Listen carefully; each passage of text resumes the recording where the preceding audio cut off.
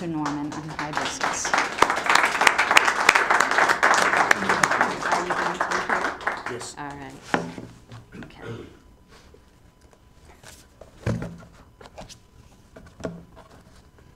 Good morning, everybody. And thanks for showing up in such a chilly day.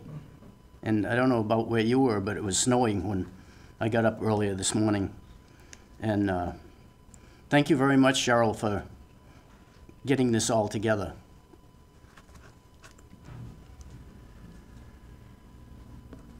Good morning.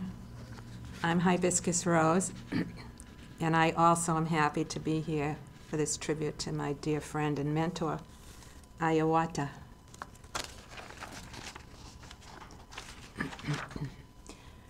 For 13 years, Iyawata celebrated Chinese New Year's with friends at a Chinese venue. She enjoyed writing poetry regarding the totem animal of each year. Xinyan Kuai Le, Gong Shi Fat Zai.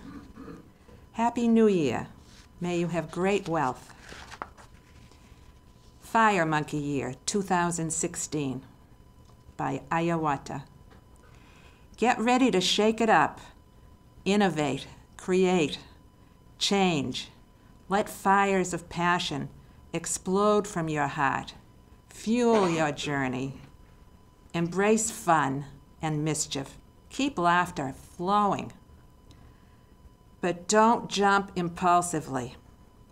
For that banana, be clever, ready to shift gears in momentary calculation. Like Genius Monkey, use your talents to solve problems. Remember, anything can happen in Monkey Year. What we're doing today is reading some of Iyawata's different poems that she's written. This one is Friends by Iyawata. Friends open doors to undiscovered parts of ourselves. Some doors burst free, lighthearted, laughter. Others bring us shoulder to shoulder, christening brothers and sisters. Some open wide, dark caverns, holding things avoided. Mirrors reflecting stinging truths of self, unknown, birthing, transforming, and truth. Pushing beyond expectations, boundaries of limits, we find friends open doors. Friends open hearts, light our paths. Rise us higher toward heaven.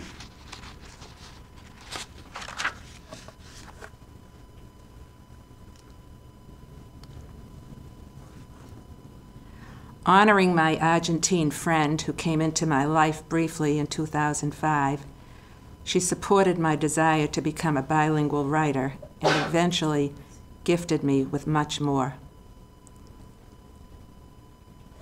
Blanca, you came like a one-woman tango, embracing me, taking me to the edge. Totally true to yourself. No emotion unexpressed. Eating cake for lunch. Dancing until dawn. Offering no excuses for your absences. Crystal clear you chose. Passion, life, family.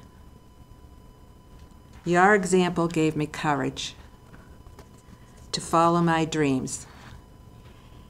Each time I falter, I remember the gleam in your eye, your hearty Argentine laugh, embracing life.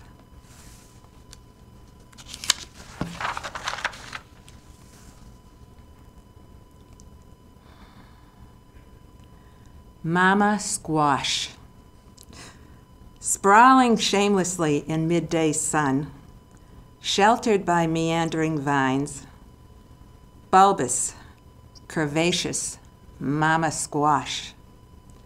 Dresses in diverse moods, emerald snakeskin, tawny smooth sensuality, blazing orange protuberance, pregnant with autumn's harvest.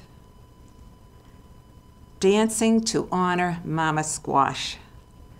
My hips flow, navigate hairpin curves, surprising bulges, flex, bend, adapt endlessly like God's putty.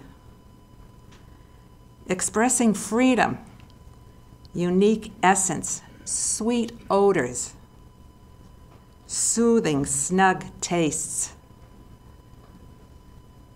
Mama squashes gifts like a rainbow. Hug us on frosty eves with mother love.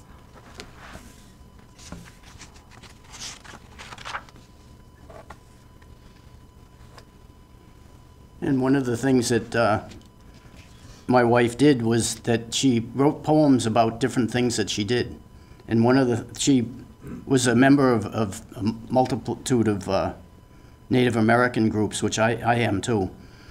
But the following poem took place next to the Canadian border up in Albany, Vermont, and it was my wife's name, native name was Circling Possum. So this is called The Feast by Circling Possum. Excuse me. Mishaps, misunderstandings, mistakes shape today's realities. Cancel time clocks. Make way for emergencies.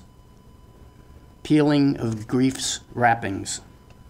At tonight's earthly feast, spirits arrive gleefully, rearranging menus, devouring timetables. We join together with comrades, seen and unseen, celebrating life and death, mysteriously, acquiring strength of eagle's vision. We watch as this new world unfolds. The new place has no name, contains no opposites. All are present. Loss is not a word. Space, time have disappeared.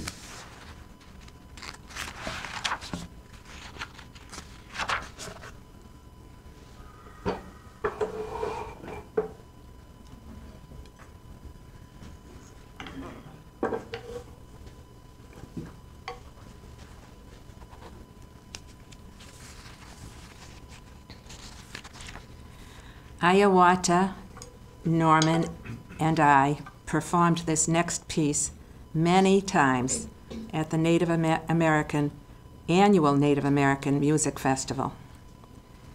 We adapted it from an Aboriginal story.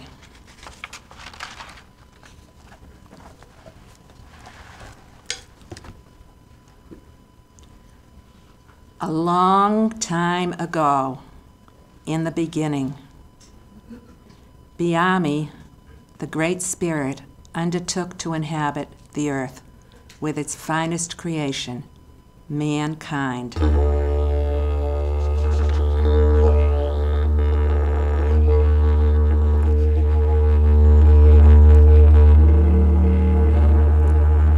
Both man and woman had the job to care for the earth and all upon it, the plants, the fish, the animals. Like the kangaroo,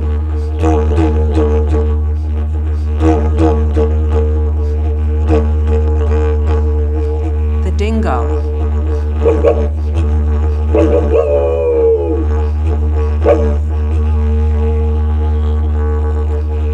the emu,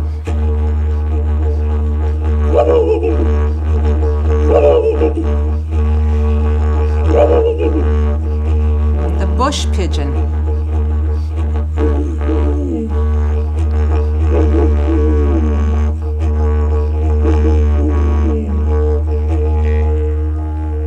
Olga.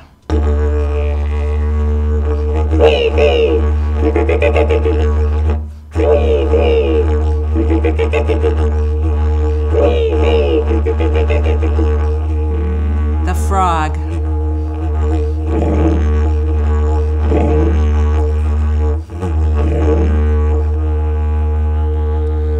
The mopoke.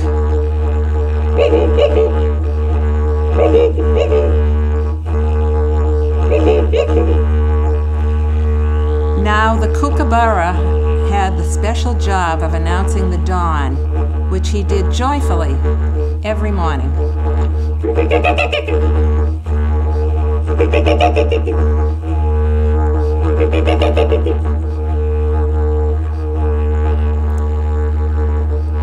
During this time, everyone and everything lived in perfect harmony. There was plenty to eat and drink. There was even no death.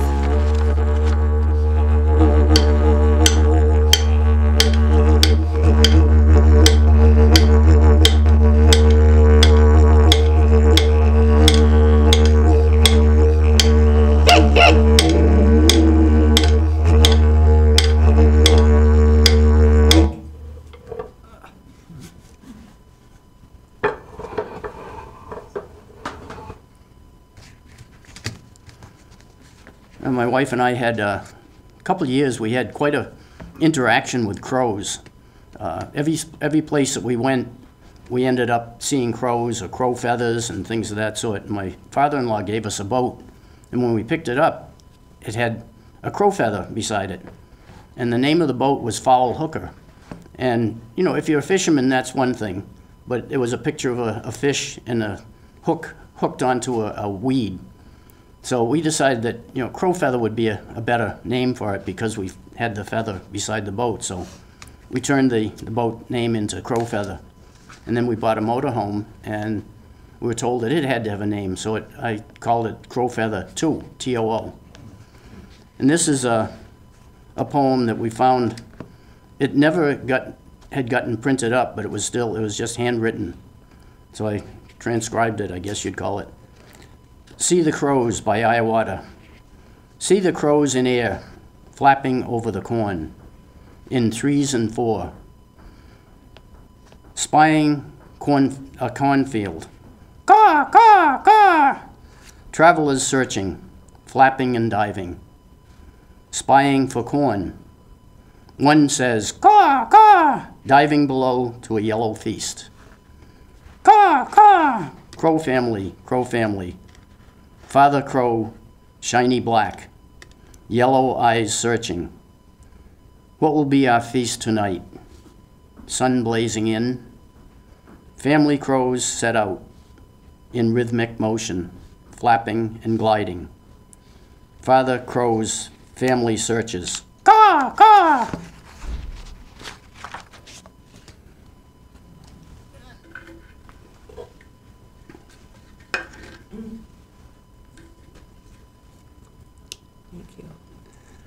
And what my wife and I used to do, we would go up to Maine quite a bit, and at night we'd have a little bonfire. And I learned to play the flute. I was playing the didgeridoo, and at the powwows, I've always loved the flutes. And being an elder, you get the choice, when they have put something out that has a giveaway blanket, you get your first choice. Well, one time there was this giveaway blanket, and I got a flute. And before that, I had tried playing flutes, and they never worked for me. But for some reason, that one particularly did. And after that, I got this flute at a giveaway blanket at a naming. Basically, it would be like a christening in a church, but it was a naming of a baby. And what happens at that, instead of the people that come giving the baby gifts, the family of the baby give away gifts. And this was one of the gifts. It was a flute. And what we'd do sitting around the fire, my wife would start to do a drum beat, and then I'd play something. And this one song seemed to keep coming up, so we gave it a name called the Crow Song. And Hibiscus is going to play the drum, and I'll play the flute with the crow song.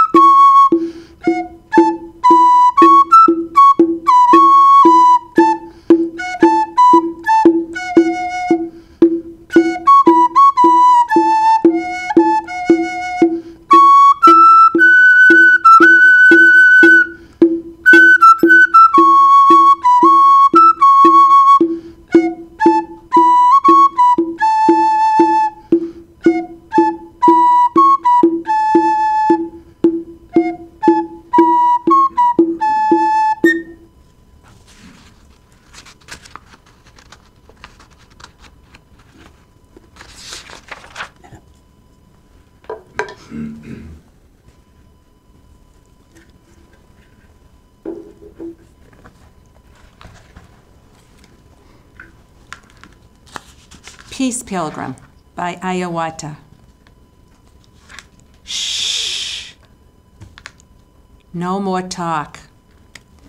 For or against. Listen. Open-hearted. Hear, like a conductor. Feel connections. Amass compassion. Clean out the crevices. Eliminate verbal bullets. Bombshell thoughts. Search for higher self. Deep in silence. Deeper in silence. In the depths. Keeping peace requires eagle's vigilance, total presence. So there. You can smell possibility, ever ready to choose love. Come to know war, inside and out. Embrace its conflicts. Invite enemies to dine. Try not to want. Travel vast spaces. Knowing nothing. Asking nothing. To witness light's slivers. Illuminate footpaths. To love.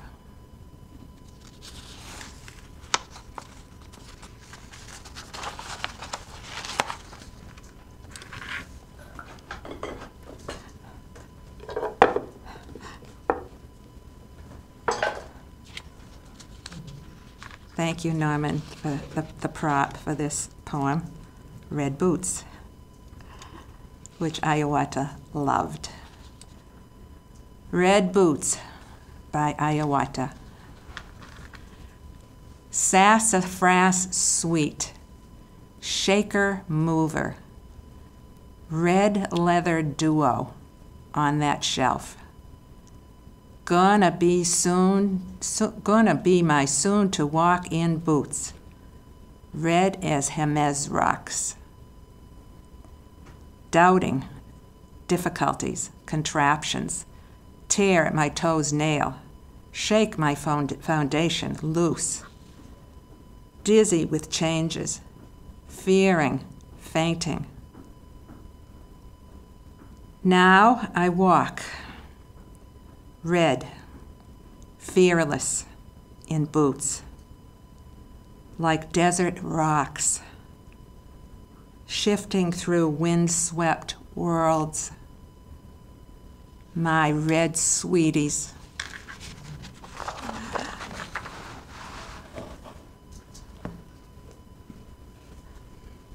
A little bit more about that, the red boots. We traveled around out. So I used to call it the West, but it was the Midwest. and I think it was either Arizona or New Mexico. We pulled into this small town, and it was just, the whole town was antique stores and had all kinds of clothing stores. And my wife saw these boots, and she had to buy them.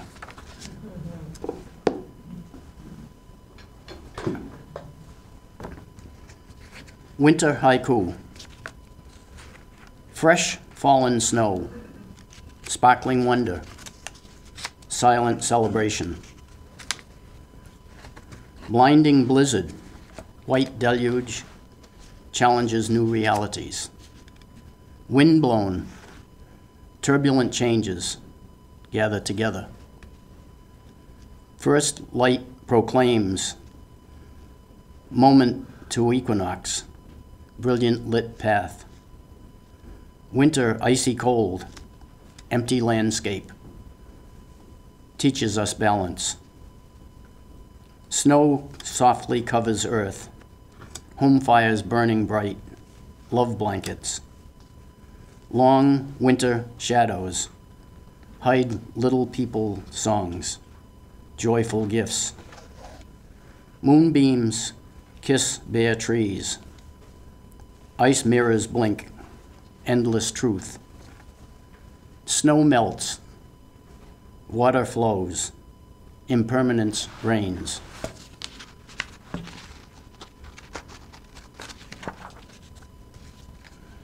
And I don't know if people heard of or remember Idle No More.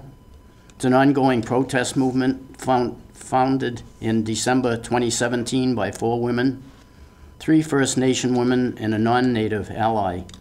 It's a grassroots movement among the Aboriginal peoples in Canada, comprising of First Nations, Métis, and Inuit people and other non-Aboriginal supporters in Canada, and to a lesser extent internationally. Popular movement has included round dances in public places and blockades at rail lines. And the round dances you may have seen on television, they did them in shopping malls and got all the people involved in it, not only in Canada, but also down in the United States.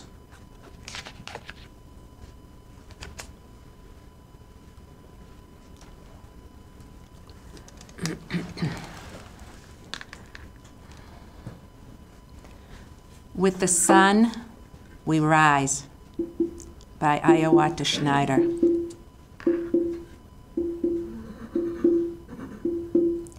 Idle no more. With the sun, we rise. Earth stewards with eagle eyes, guard all life. Earth beings, full of life, rise with us. Rising up, today is new, another world coming. Listen, you will hear our new world, feel her life.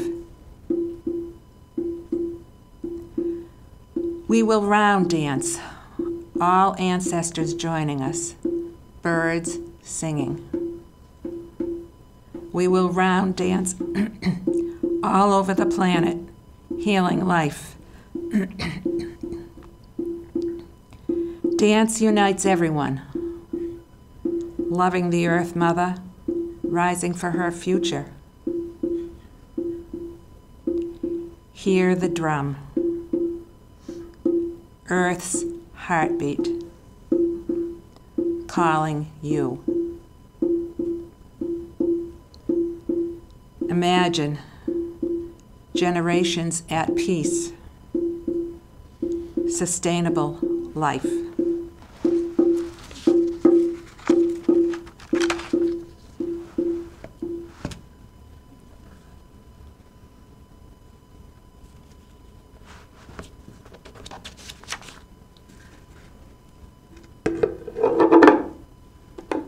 And what we've done today is taken you through some of the places that Iyawata has gone and what she was interested in, like Idle No More. She was very interested in that in the Native community.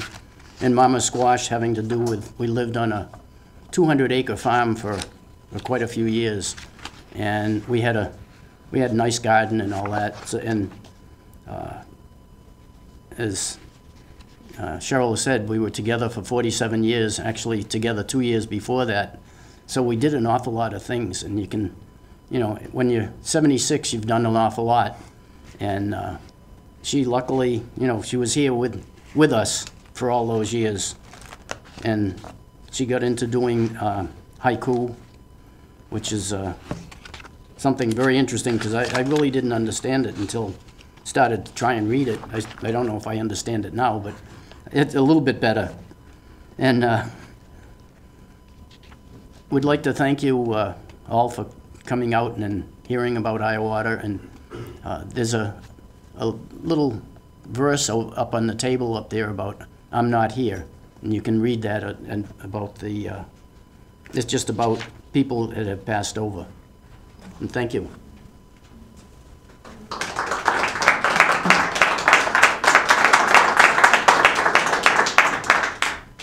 I'd like to thank Cheryl and the HCAM staff for having us here today, and for my friend Norman for sharing his beautiful wife with me for many years. Very, very dear friend and mentor, and I miss her a lot. Not making good decisions lately without her support, so I really appreciate it, and this has been a great opportunity. Thank you all for being here and supporting us. Thank you. One last thing, I'd like to thank the HCAM group. They're a wonderful group of people, and you know, Cheryl gets the credit for being the head person, but it's all these people that are supporting her to make it all happen. Thank you all.